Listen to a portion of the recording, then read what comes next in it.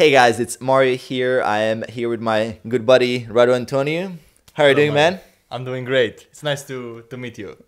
Yeah, we finally got a chance to meet up. I came here to Bucharest, Romania to do a seminar. Radu was also speaking there. We had a lot of fun at the seminar. And I wanted to bring Radu on to talk about certain topics that I think we all will benefit from and get a lot of value from. But before we get into all of that, for those that don't know who you are, can you share a little bit of background? Yeah, sure. I run the website thinkitlive.com, and I have a YouTube channel under my name, Radu Antoniu. And what I talk about is I present fitness for those of us that want to put lifestyle first. So you want to have a linear muscular physique, but the gym and nutrition are not your main focus points in life. You want to maybe focus on your business, on studying, on other goals in your life, but you still want to have a great body. So I talk about that. I show people how they can achieve the body that they want while not compromising their lifestyle, while still having a lot of free time and for attention to be able to go on something else. So not being obsessed about workouts, not being obsessed about macros. That's what I talk about. Awesome, awesome, and that's what I like about your approach. Is because Radu's approach to fitness is very complete. So it doesn't assume that you're this gym rat spending 6-7 days of the week in the gym for 2 hours, hitting it hard. Which I mean is awesome if that's your thing. But if you're someone who is looking to get better in business, relationships, build something else in your life other than your own body, then there's this balancing act that has to happen. And one thing that I wanted to talk with Radu a bit about, and that's a very sensitive topic that I've made a little bit of content on it in the past. I made 1 or 2 videos on it, but it's sort of like this idea of how long would it take someone to see results on this journey? And that's a question that we get every single day. We talked a little bit about this, and it's kind of like always this doubt, when am I going to start seeing these changes? And that's one thing that I guess we can relate, because both of us were training a long time before we even even now, if you look at, do we even lift, right? But at some point, if you take off your shirt at the beach, people are going to be like, holy shit, this guy actually does lift. But there is this whole transition phase where it's like nothing is happening, right? So that's something that I want to dive into a little bit. And what's your experience? How long did it take you? So in my case, like everybody else, newbie games came fast. When I started lifting in 6 months, I already reached that phase where I saw some changes. I saw that my arms were bigger. I had a bigger chest. I was feeling good.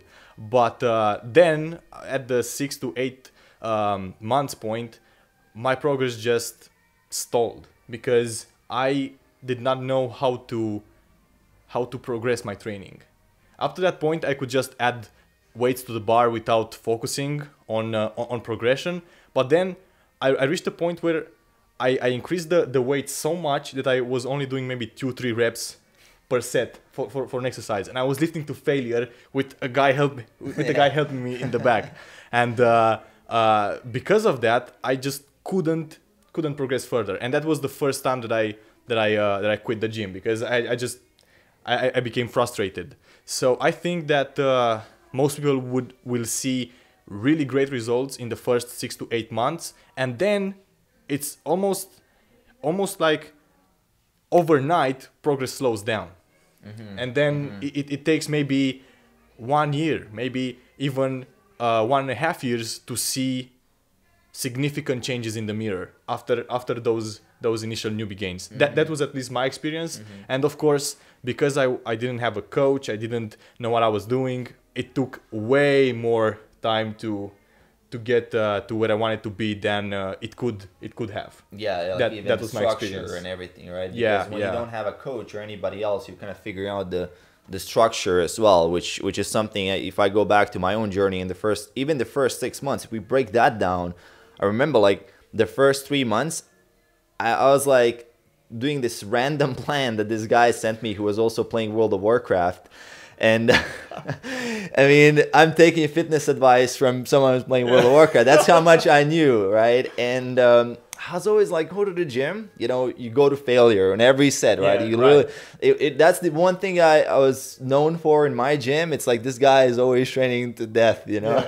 Yeah. And I was always like, come back home. And I was like, looking in my mirror, you know, I was like, damn it, like, you know, it's the same. You know, you go there, come back, look in the mirror, is the same. Go there, come back, look in the mirror, is the same. For the first 3-4 months, zero changes. But something does happen, you know, after a while. Like, you start getting a little bit less sore, you know, like something happens, you start feeling more buff. I think that the 6 to 8 months mark, if you do things properly now, you can make incredible gains, as we see with people. But man, like, as you say, you hit that wall. Yeah. Which is the sort of like the beginning of what I like to call the intermediate purgatory. You know, like, you're just stuck. Right. And how did you get over that? I mean, how long did it take you? What's the process? For me, it took a long time. I spent maybe 8 months. So I quit lifting after those initial newbie gains. Then I came back. I made great progress again as a beginner after, I think, 2 years. And then I hit the same point, and that time I didn't quit. I kept training for another maybe 7 to 8 months without much progress. And then I realized I kept reading and watching videos, and I kept applying certain things. And what worked for me was actually eating more.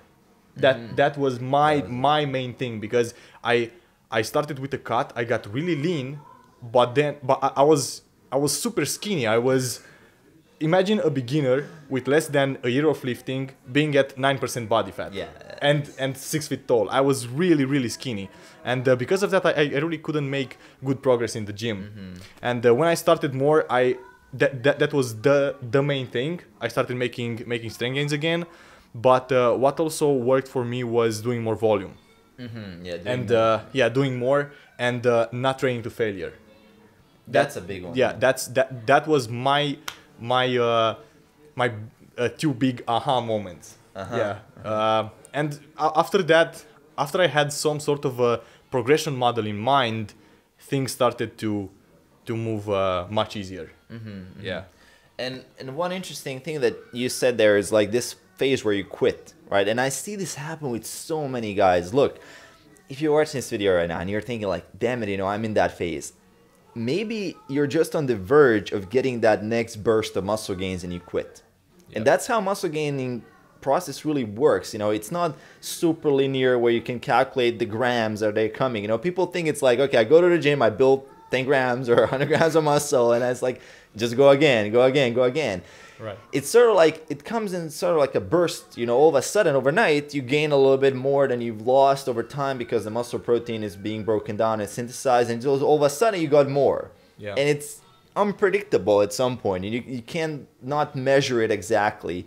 And funny thing is, you said, you know, the guy that quits and the guy that comes back to the gym, he's like literally building the same 10 to 15 pounds of muscle over and over again, right? Same as those people that are and I mean, I've been one of those people, you know, like you lose the same freaking 20 pounds and regain it back, and you keep losing and regaining the same weight, and it's a very similar process.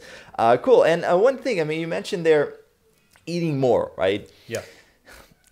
Were you a little bit afraid that you're gonna gain fat? Yeah, of course. That's a big that was the main reason I didn't want to eat more, because I was reading a lot about gaining muscle without fat. Yeah. Just by getting stronger. And I thought, yeah, sure, then all I need to do is get stronger in the gym and I will gain muscle with no fat. But how can you get stronger if you don't get bigger, if you don't eat enough to support your training? So that was what I didn't understand, is you cannot get stronger without eating more if you're very skinny. And when I started eating more, my bench went up, my standing press went up, my chin-ups stayed the same.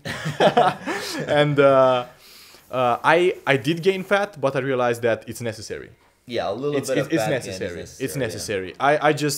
I just did a straight lean bulk from 9 to 10% body fat until maybe 16% body fat. So I gained weight slowly, like you should.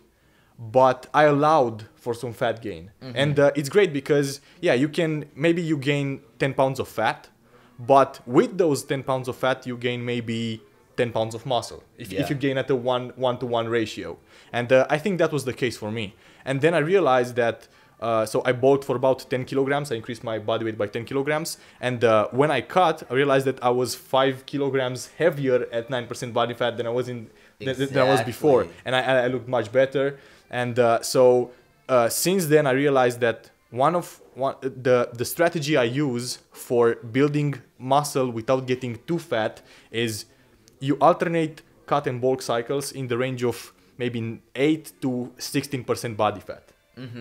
That's what I do. So I bulked until 16%. When I started to have just a 4-pack, a blurry 4-pack in good lighting, that is when I realized, okay, yeah, I need to cut. I cut back down to around 10%. And then I spent 2 weeks at maintenance, and then I lean bulked again until 16% body fat. Then I cut back, then I bulk again. And by staying in that 9 to 16% body fat range, you can build large amounts of muscle over many years of training without ever getting too fat. Yeah. You always look reasonably lean, and you always have good energy. You always have good testosterone levels. It's, I think, the ideal method to build large amounts of muscle over time. Yeah, and I like that approach, what he just said. I mean, what Radu said is like being in a certain range and allowing yourself to go through that range in a strategic way, not go on some kind of dirty bulk and I'm just like YOLO, you know, and in 2 months you gain 20 pounds and you got to cut again because all the stuff that you've gained was literally fat. If you are already advanced, there's no such thing as like fast muscle gain. If you've been lifting for a bunch of years, then you're close to your genetic potential. So these phases that when Radu is mentioning, one thing to keep in mind, the better you are, the longer you've been doing this, the easier it is to burn fat, the harder it gets to build muscle as you're getting closer to your maximum genetic potential.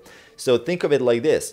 If you've been lifting 6 years, most of the year you should be focusing on building muscle because losing fat for you is probably very easy because you know the systems. And building muscle, I mean, let's say the first year of training you build 25 pounds, the second you build 12 and a half, the third you build like 6 or something like that. You know, the fourth and the fifth one is going to be a fight for every pound, you know, every kilo of muscle that you gain in an entire year, it's going to be a struggle. Yeah. So that doesn't really allow you to go into some kind of crazy surplus of like 1,000 calories because you want to gain. I mean, you might have to if you're this hard gainer who just fidgets off the extra calories. But for most guys, you want to start off with a very conservative, slow, controlled approach and then scale it if needed to happen. Now, one thing as well that I really like there is like there's this whole, I guess it's almost like a clickbait right now that is happening. It's like, oh, you can get super big without eating food just by getting stronger. Yeah. You know, there's this whole clickbait world and you don't see it. Like you don't see guys, I've never seen anybody do that. I mean, I've seen some, you know, like very genetic freaks, but I've never seen like someone get really huge without actually eating food. Yeah, yeah. And I think this is a great selling point for a lot of authors, a lot of people that sell fitness courses. Everybody wants to stay lean and get much bigger. Everybody wants that. And for me, it didn't work. I think some people can do it.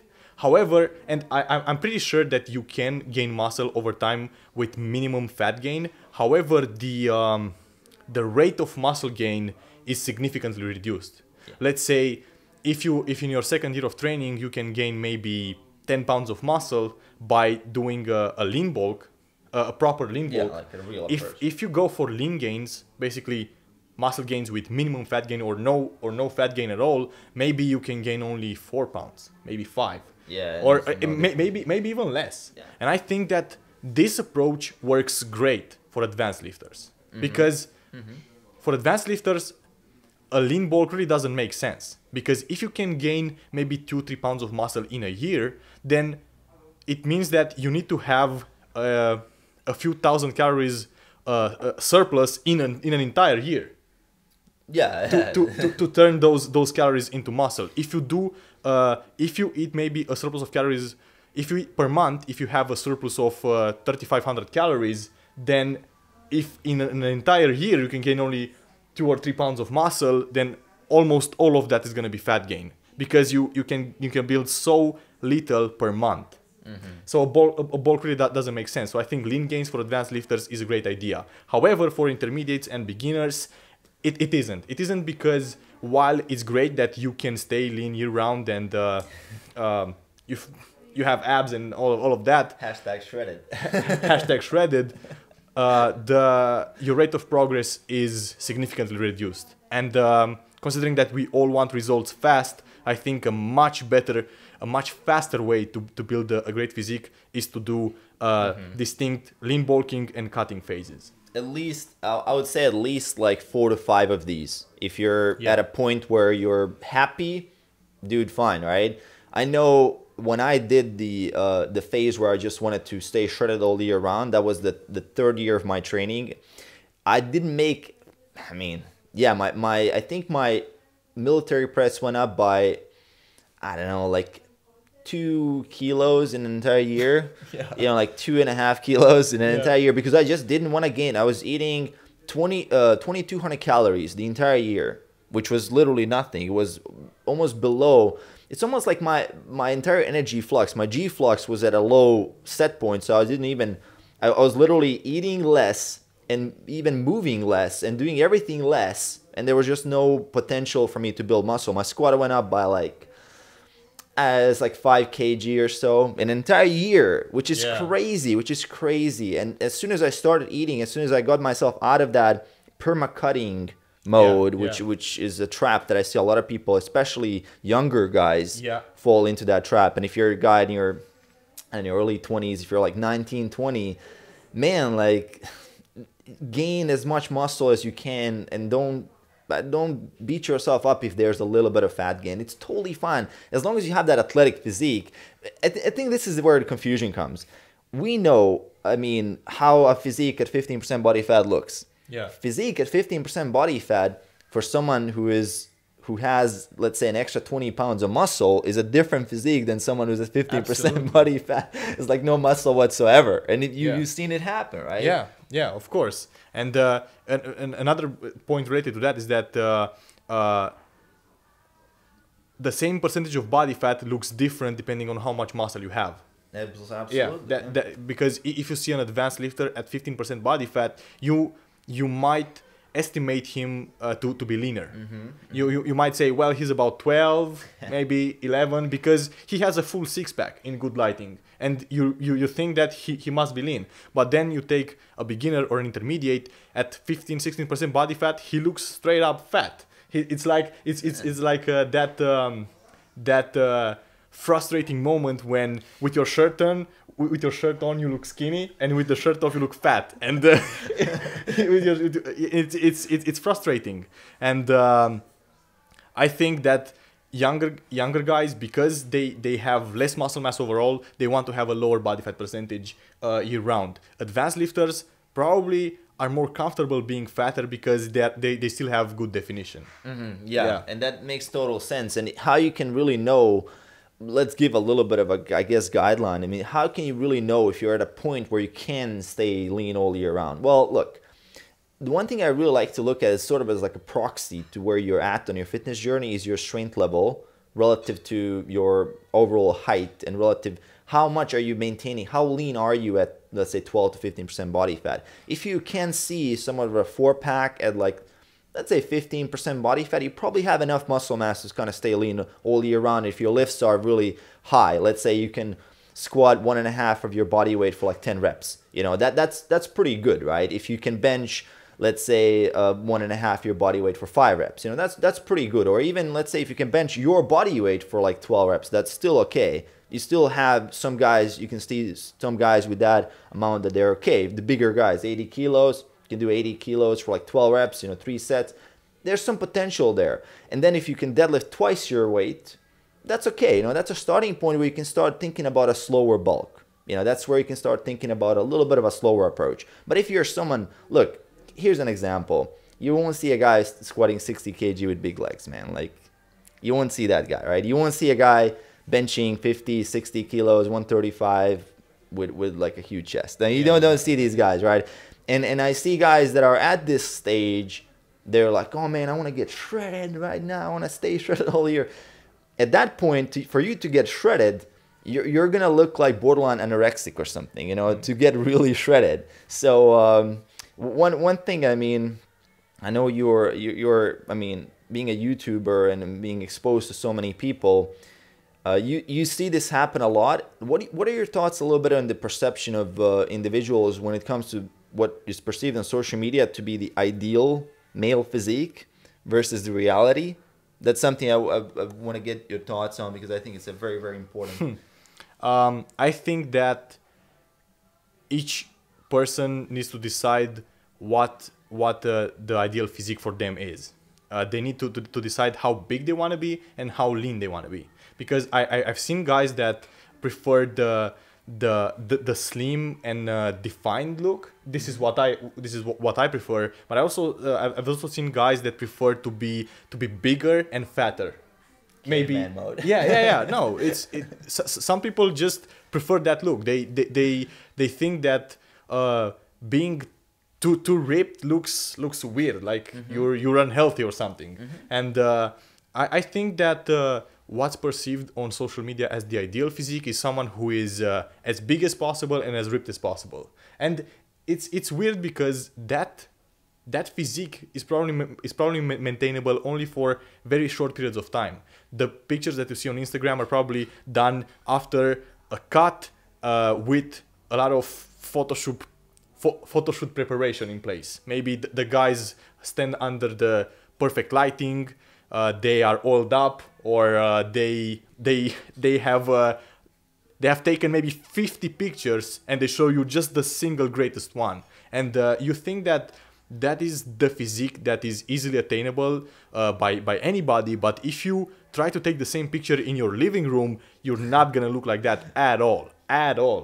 And usually these guys either do those photos in the sun, or maybe in a studio where the lighting is perfect. Or lighting, yeah. And I think that striving for that kind of physique is fine, because under the same conditions you can look like that as well. Yeah, it's fine. But I think that at least my audience, most people don't want to get there. I think the majority of my audience just want to get the Hollywood physique, the physique that they see Hollywood actors have in movies like Brad Pitt in Troy, or Brad Pitt in Fight Club, or Christian Bale in American Psycho, or Daniel Craig in as James Bond. These are the kinds of physiques that are impressive, but you realize that guy doesn't spend his whole time in the gym. Yeah, exactly. It's a slightly different look from a bodybuilder or a fitness model. It's almost, the guy is fit, the guy is muscular, he's lean, but you realize that his main focus is not fitness. And I think this is the physique the large majority of my audience is going for, and what I'm going for as well.